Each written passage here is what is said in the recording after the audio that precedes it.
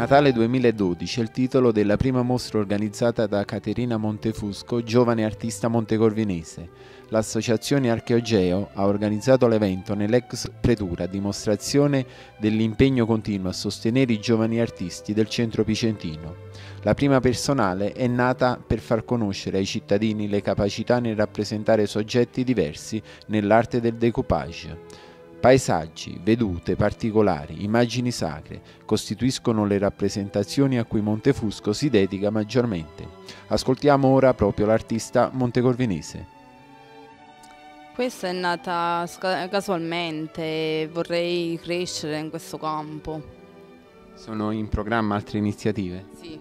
In programma a Giffoni, poi non so, vorrei andare altrove anche. E l'ho mandata anche in America, l'ho fatto per hobby, l'ho iniziata e le regalavo. E poi è nata questa cosa per fare le mostre.